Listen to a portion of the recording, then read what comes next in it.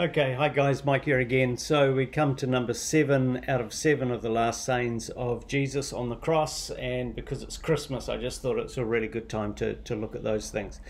And it's simply this from Luke 23:46. Jesus, bowing his head, says the words, "Father, into your hands I commit my spirit."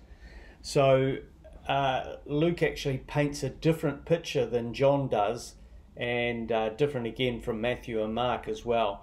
They just talk about a great cry that he cried out from the cross, and it sort of ends a little bit on a dark note. John ends with the completed work, and Luke, who reports no feeling of Jesus having been forsaken, he ends it telling us that the great cry was a quotation of Psalm 31 verse 5.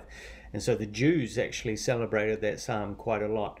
And if you compare that with the words of Stephen in Acts 7:49, you'll see there's a similarity there. The quotation that Jesus said, "Into thy hands I commit my spirit," is prefaced by the words Abba, Father. So that's very characteristic of Jesus. It shows for me that the relationship between Jesus and the Father wasn't broken.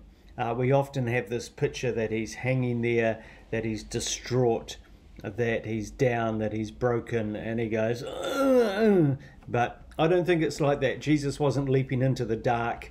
He wasn't fighting unknown forces, but he placed himself in death into the hands of the same Father that he served throughout his entire life. So anyway, that's the 7. Just commenting on those 7 words have a very deep pastoral content, which has caught the imagination of poets, scholars, pastors, evangelists throughout history. A lot of Christian meditation, see, the trouble is we get into New Age meditation, but Christian meditation focuses on those 7 sayings. They've been celebrated in liturgy, they've been celebrated in song.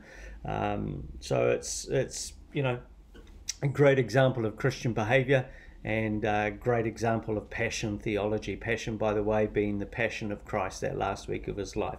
So that's part of church tradition, so I certainly hope you've enjoyed it. And if you haven't got your Christmas card, run out to your letterbox and have a look. Apart from that, have a great Christmas. I'll do some new stuff. It's so hard to record when it's so hot and humid and you work all day. But anyway, look what I got. I got, finally, after 8 years, I got a hosting t-shirt that fits me. It probably says more about me than the hosting t-shirts. Anyway, have a good one. Bless you heaps. Bye. Bless you.